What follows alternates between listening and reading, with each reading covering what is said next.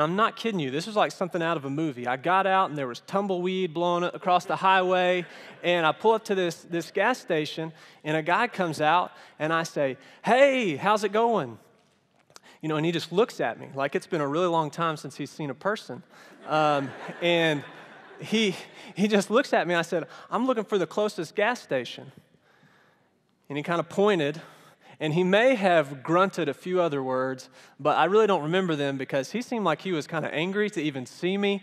Thankfully, we were able to get out of there and find a gas station, but that was an interesting experience kind of a cultural experience. I went into this place and I thought, maybe I'll find somebody friendly. But man, I was wrong. I felt like this guy was he's an outsider, and I don't want to have him here. It was a cultural experience even within, our own culture. Corey was telling me the other day about an experience he had a couple of years ago when he was in Europe. Some of you guys will know what chacos are. Chacos are sandals that, a lot of young people wear, especially on college campuses. You see people wearing chacos a lot. And Corey said there were students from Harding who were wearing chacos with his group in Europe. He said everywhere that they went, it seemed like people kind of gawked at them because their feet were showing. It was kind of maybe a cultural faux pas they started to pick up on, that their feet were showing. And he said kind of the kicker was when they were in Rome at the Colosseum, and they were sitting there, their group, and they had their feet propped up on one of the seats, and a lot of them were wearing chacos, and there was an elementary class that was there on a field trip, and they walked by, and Corey said almost all of them just gawked at these students from the United States whose feet were showing. It was like this cultural faux pas, and they were disgusted, because all of these Americans were showing their feet. And it was a cultural experience, right, where something that's normal in one culture is obviously abnormal in another. And here's a little bit more of a serious example, something that I think we're experiencing increasingly more in our own culture. So Preston had an experience a couple of months ago on campus at Arkansas Tech, passing out flyers for an event that we were having for the Student Center. And it was at the bell tower in the middle of campus, and there was another group there as well that was passing out flyers. And so the wind blew some of their flyers off. Some of the guys went and picked them up, and they noticed that it was for a club called Bi Gala, which is the bisexual, gay, and lesbian club on campus at Arkansas Tech. And they looked over, at their booth, and they had a trash can with them that had an incredibly lewd statement on it. And it was a little bit of a cultural experience. And those things are becoming more and more common. I think you all will agree. And I would be surprised this morning if you're a follower of Jesus, if you have not felt to some extent in the past several months or past several years that what have been our traditional views on sex and human sexuality are going more and more against the grain of where our culture is going. In fact, since I finished writing this sermon, the middle of last week, I've seen 3 different things that kind of prove this point. The first is I got an email from the Barna Group on Friday about some new research that they had done, and I saw that they discovered that over 50% of all American adults believe that it is a good practice to cohabitate before you're married. So now the predominant view among adults in our country is that it is a good practice to live with someone before you get married. And then I also saw on Friday on CNN that President Obama designated the first national monument to the LGBT movement at the Stonewall Inn in New York State. And then I've seen articles over the last couple of days about Christian universities being added to these shame lists. There was an article on the Christian Chronicle website about this, and Bruce McClarty, president at Harding, was quoted as saying this. He said, "Some voices are calling for Christian schools to be expelled from the NCAA, and others are calling for Pell Grants to be denied to students who attend our universities. These attacks seem to be coming from every direction these days." And I saw a video just yesterday from the president of Biola University. There is state legislation in the state of California being passed, or the effort is being made to have it passed. And so you just see these things happening over and over and over again, and it seems like what has been the traditional view, the traditional teachings of the church on sex and human sexuality are going more and more against the grain in the broader culture. And I think it's important to bring that up because this is a situation the church found themselves in Corinth in the first century. In fact, it was probably much more challenging than what we're facing today because in Corinth in the first century, this was a first-generation Christian church in the middle of an urban pagan city, reaching people for Christ for the very first time. And we're going to look at a passage of Scripture, I think, that speaks to this idea of human sexuality and sex in 1 Corinthians chapter 6, verses 12 through 20. And so if you got a Bible this morning, if you would open there with us to study through this passage. If you don't have a Bible, that's okay. We're just really thankful that you're here. But I just can't help but believe that some of these passages that we're going to be covering over the next few weeks that specifically talk about sexual immorality and biblical teachings on sex, they just have to be some of the most crucial and relevant texts that we can study as the church, given our cultural climate. And so I believe that God has a word for us this morning from His Word. So just a few reminders as we head into this text. The first is, I just want to remind you about the background in Corinth. Corinth was an incredibly difficult culture. Tim has talked about it, I've talked about it, but sexual sin in Corinth in the first century was just absolutely pervasive, especially prostitution. Tim has mentioned the god Aphrodite and the prostitute temple that was in Corinth, and probably the kicker that tells us what the situation was like in Corinth actually comes from the book itself, and it's the passage that Tim taught last week, which is in 1 Corinthians 5, verses 1 and 2, where Paul says, "A man is sleeping with his father's wife, and you are proud." A man is sleeping with his father's wife, and you are proud. And that gives you an idea of what the culture was like in Corinth. This is happening in the church, not in the broader culture, but in the church. And so let's read this passage together and see what God has to say to us from His Word this morning. I'm going to read the whole thing, and then we'll spend some time talking about it. 1 Corinthians 6, verses 12 through 20. "I have the right to do anything, you say, but not everything is beneficial. I have the right to do anything, but I will not be mastered by anything. You say, food for the stomach and the stomach for food, and God will destroy them both. The body, however, is not meant for sexual immorality, but for the Lord, and the Lord for the body. By His power, God raised the Lord from the dead, and He will raise us also. Do you not know that your bodies are members of Christ Himself? Shall I then take the members of Christ and unite them with a prostitute? Never. Do you not know that he who unites himself with a prostitute is one with her in body? For it is said, the two will become one flesh. But whoever is united with the Lord is one with Him in spirit. Flee from sexual immorality.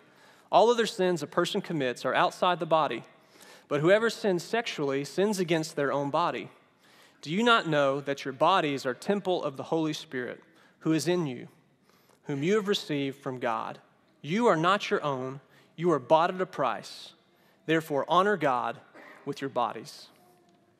So the first thing that I want you to see in this passage of Scripture, there are two quotes that Paul quotes to the Corinthians. And these are apparently things that Paul heard from the Corinthians, that they wrote to him, or these are cultural assumptions. And the first one comes at the very beginning of the passage in verse 12, where he quotes, "I have the right to do anything."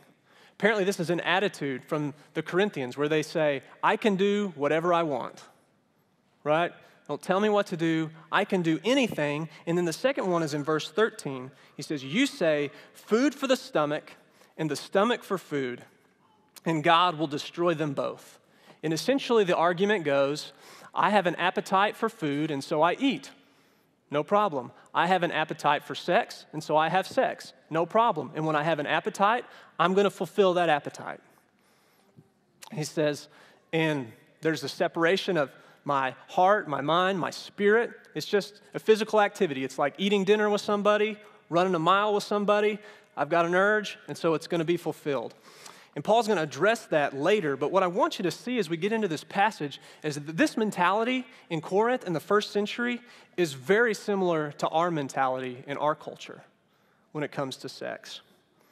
Some stats I want to read to you from the book Good Faith by David Kinnaman and Gabe Lyons. They say more than 50% of millennials, that's people 18 to 31-year-olds, agree that hooking up or having occasional sex with a friend or acquaintance is a low-risk way to meet sexual needs.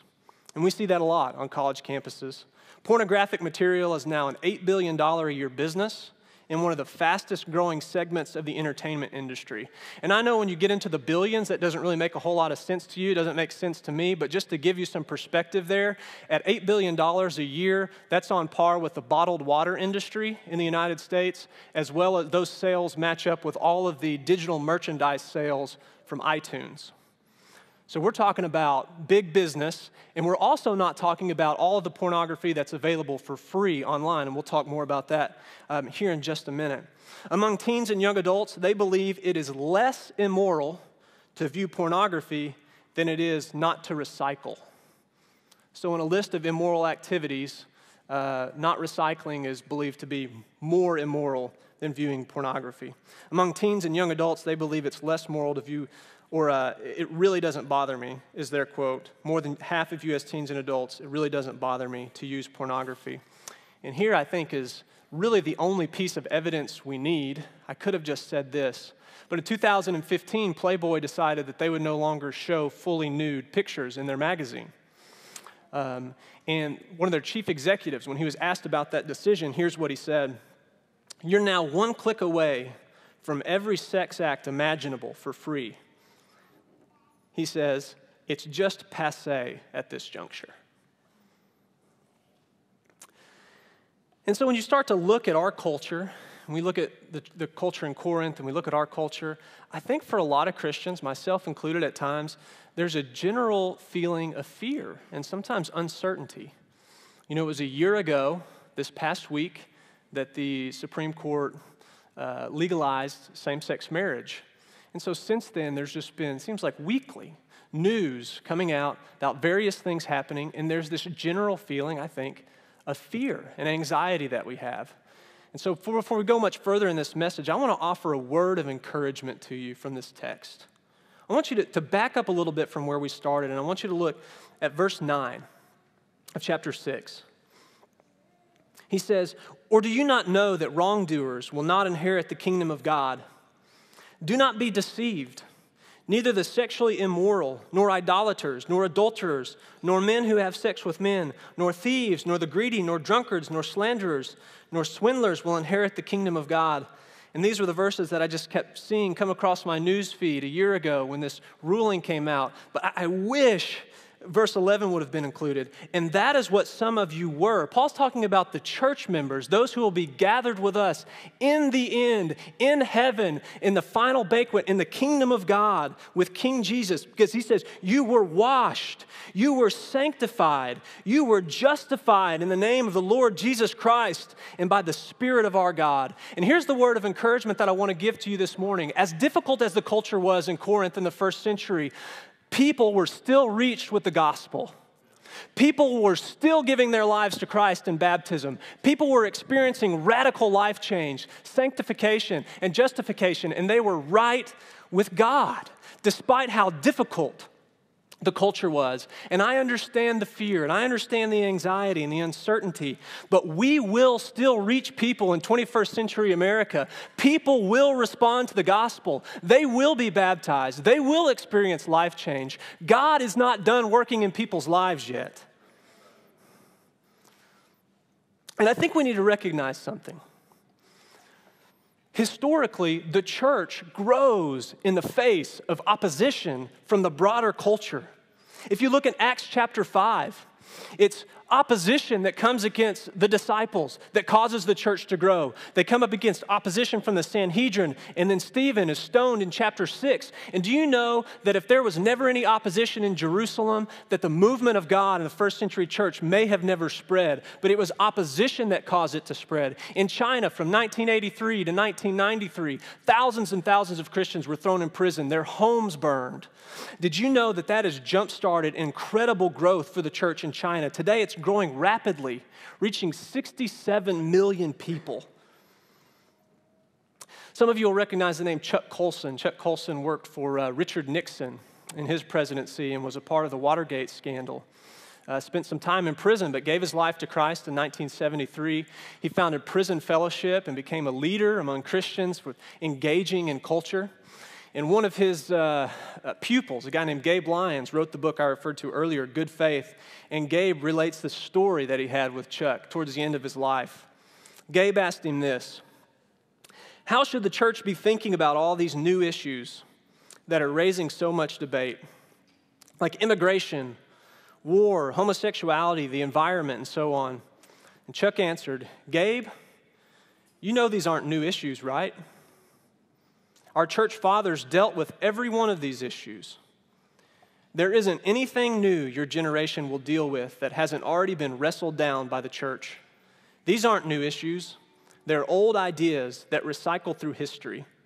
Sure, they may present themselves today as more or less acceptable or extreme, but they aren't new.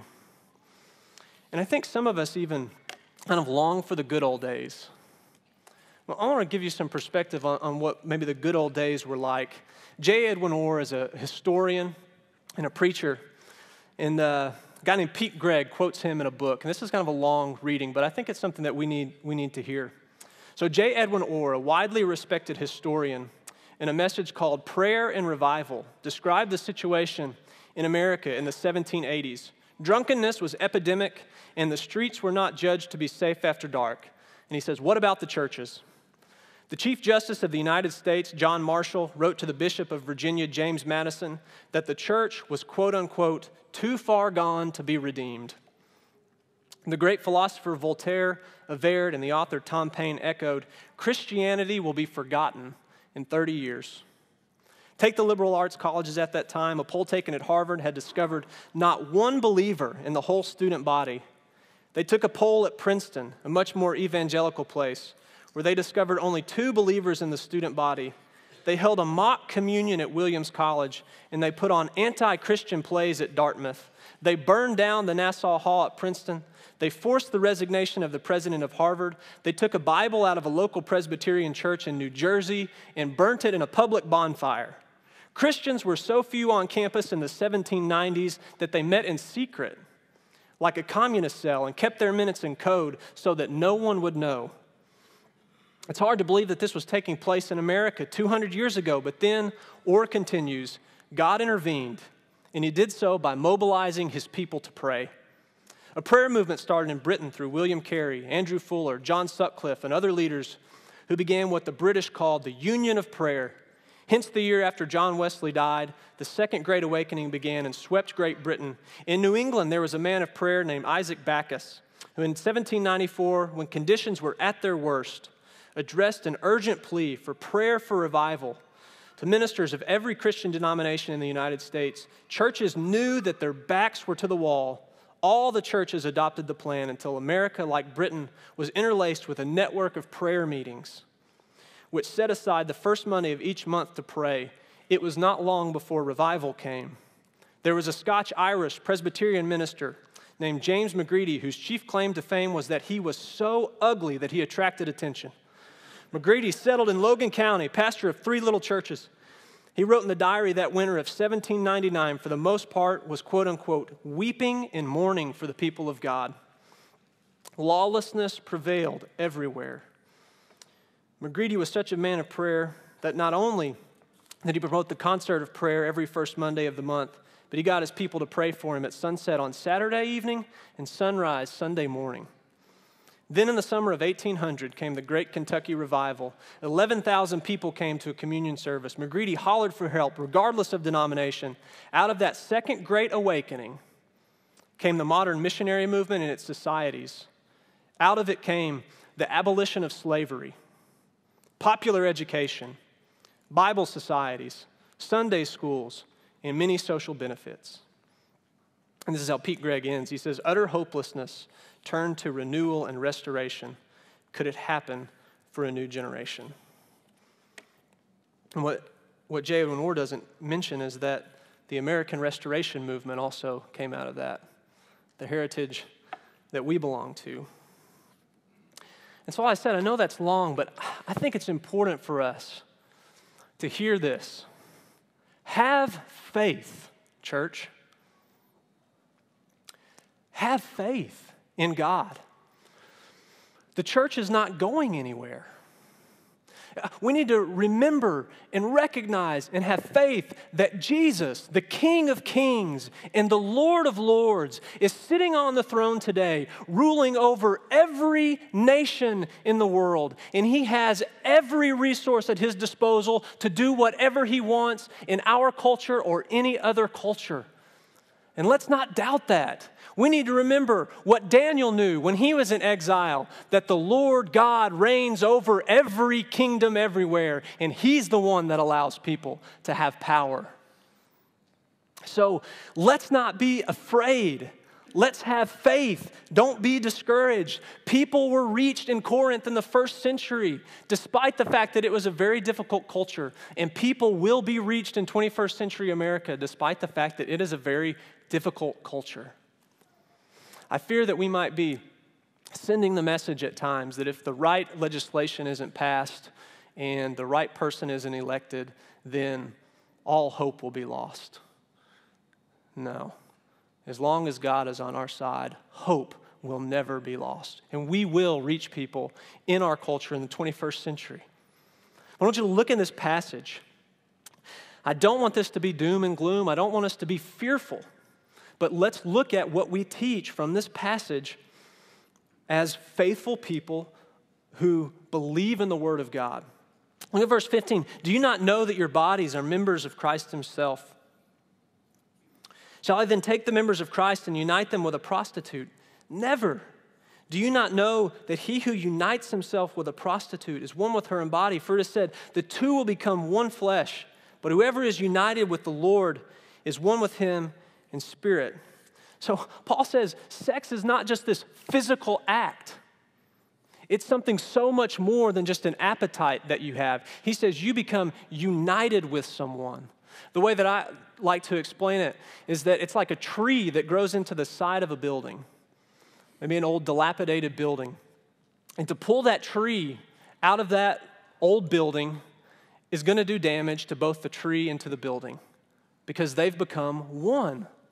And Paul is saying, listen, when you unite yourself with somebody and you pull away from them, you are hurting yourself. You are wounding yourself. He says this is not just some physical act. See, the mentality that our culture has, that sex any way you want it is fine, leads to people being hurt.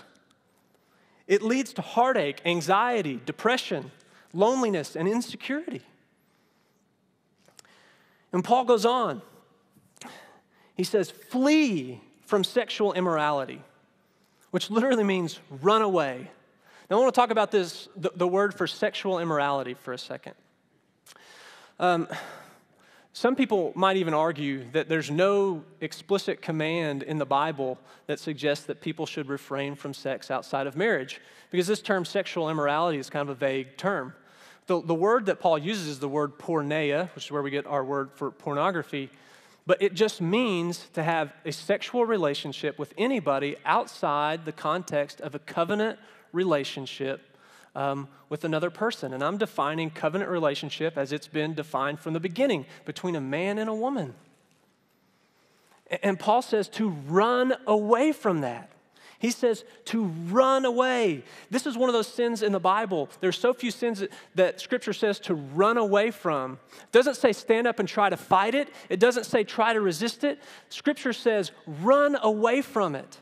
Take drastic actions. And what does it look like to run away? Well, I have a friend who serves in college ministry who told me about a student he talked to recently who was struggling with pornography.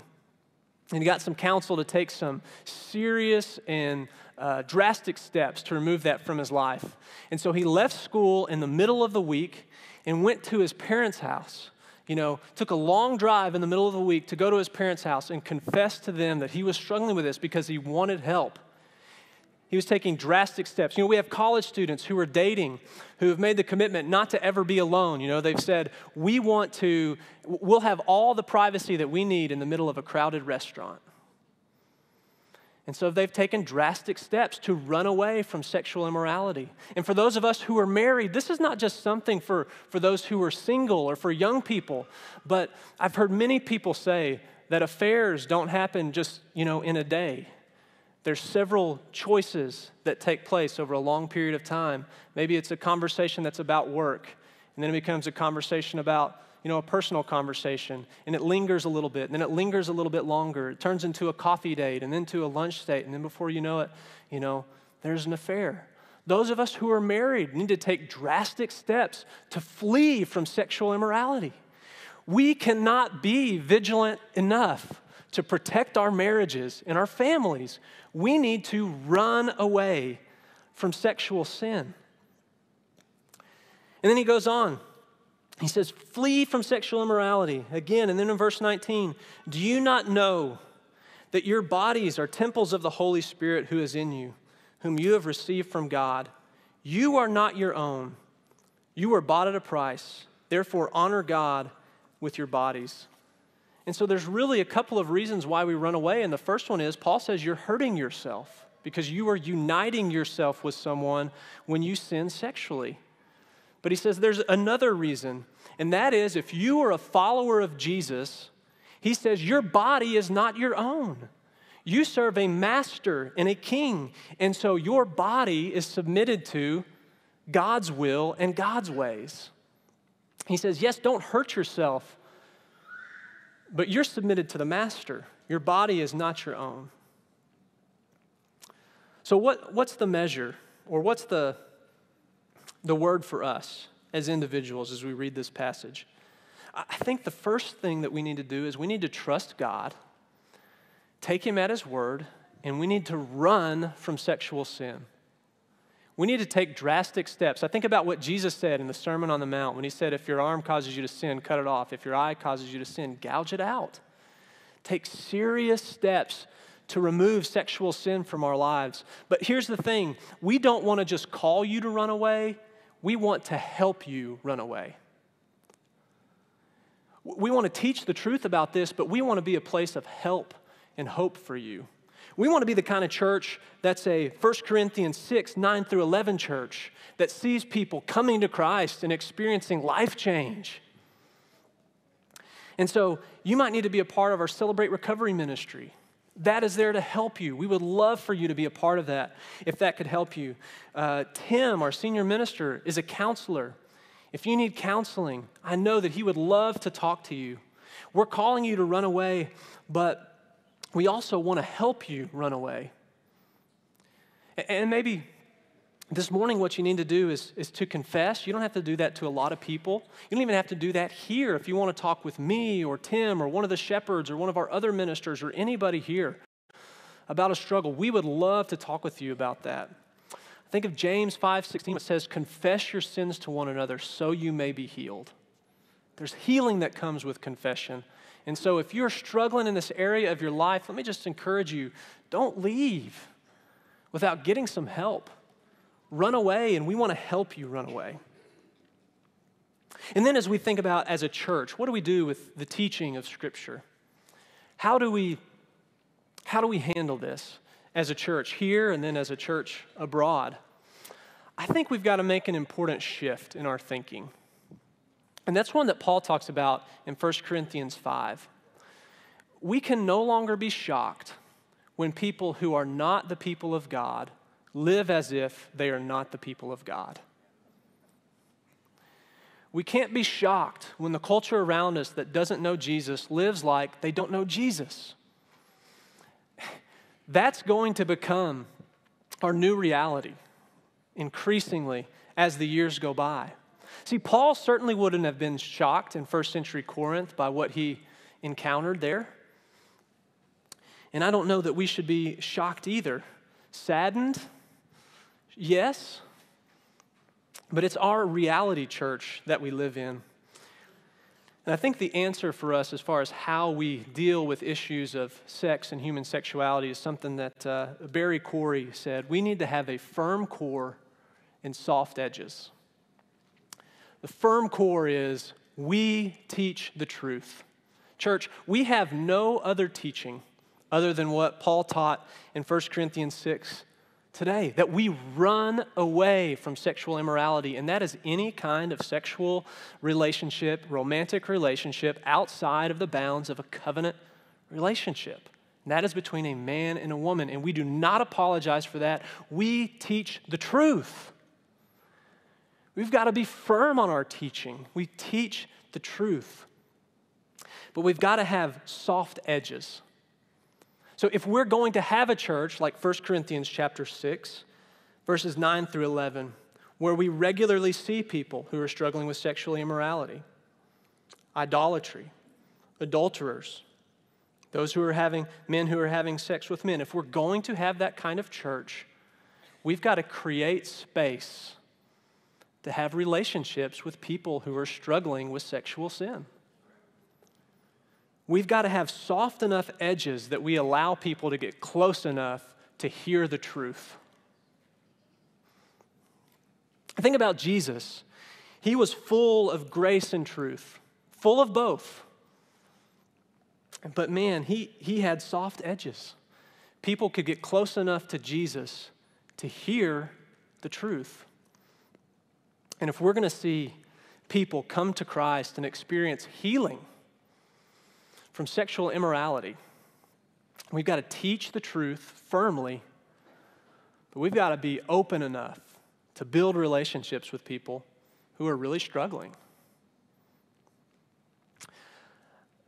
I think David Kinnaman and Gabe Lyons summed it up well in the book Good Faith. They said, we have to articulate a biblical vision of healthy sex and sexuality, and we must be willing to live out loud our love and belief in community with real people. God's household offers life after the sexual revolution. Thank God. But our idea of family must expand to make room for everyone who needs healing. The call this morning from God's word is to run away, but we want to help you run away. If there's anything that we can do for you this morning to help you run from sexual immorality in any form, we want to do that. We want to pray with you. We want to talk to you and understand that this is a sensitive topic, and so we can do that later. It doesn't have to be here. We will have people stationed around the room this morning if you would like to pray with somebody. It doesn't have to be a confession. It could be a praise. It doesn't have to be on this particular topic. It could be on anything. If you would like us to pray with you, to pray for you, or to praise God for something that's going on in your life, we would love to do that. Just please let your need be known, and Zach's going to sing a song to encourage you while we stand and while we sing. Lord,